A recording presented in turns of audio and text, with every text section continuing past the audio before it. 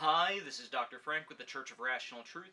Today we're going to talk about a coping mechanism that is very common, and I believe that a lot of times it's being misnamed or misused.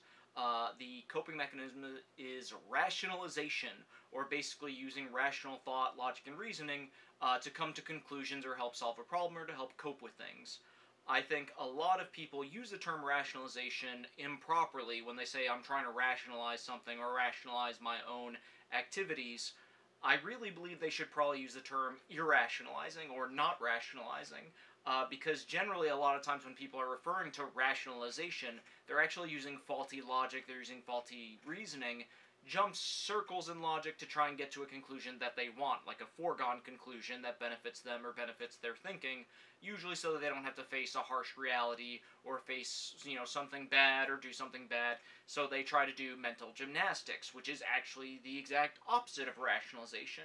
If you were rationalizing truly, you'd come to logical, true conclusions, generally the conclusions the people don't want to come to. So a lot of times they'll use the term rationalization as an excuse because, well, it sounds better. It sounds like you're using logic and reasoning when really you're not. So that's just a little pet peeve of mine. I wish people would use rationalization more as a coping mechanism because generally it's a good one. When I talk about coping mechanisms, I split them up between good, neutral, and bad coping mechanisms, and no coping mechanism, falls 100% into good, neutral, or bad. It depends on the situation. That's generally what I tell people, and I usually want people to be able to analyze it and determine, is this a good, neutral, or negative coping mechanism? Rationalization is generally good, but many cases it can be neutral or bad. A lot of times true rationalization is bad if someone isn't actually getting to conclusions or the conclusions aren't something they can actually do anything about. Some example that I would use for patients is COVID. COVID was very hard to rationalize. You can understand it, but you don't ever actually fix that coping mechanism no matter how much you understand it or think about it. Many times that extra thinking or that extra rationalization, even if logical, since it's not coming to conclusions that will fix the problem, that can just end up increasing anxiety. So sometimes in those situations, rationalization really isn't the best coping mechanism, especially when it doesn't come to a conclusion that makes things better. But if used properly, hopefully it will allow a person to come to a true logical conclusion that can help them cope with whatever problem they're dealing with. That is good, proper rationalization. Irrationalization probably ends up doing the opposite. It usually ends up holding that person back or letting them stay in a rut because they're using that false logic to allow them to keep making bad decisions or not truly fix their problems. Like, for example, I put off something because I can always do it tomorrow. Doing it today is not going to make any difference, so I can put it away till tomorrow. It's not going to make a change in things.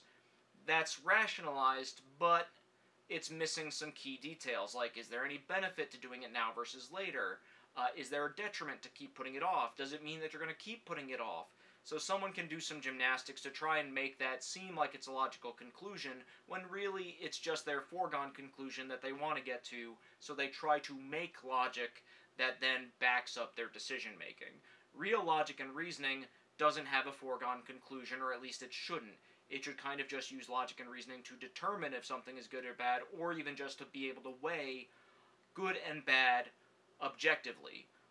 Versus that kind of rationalization, it's already kind of trying to move towards a foregone, not always, but it's usually trying to go towards a foregone conclusion that the person wants, rather than the conclusion that is done truly from being rational. So I think that's really there is to say about that. I could probably go on and drone on, but that's the gist of it. The way I think people should take this is to try to understand when they're being rational and when they're being irrational in their thinking, and their analyzing, and their coping mechanisms.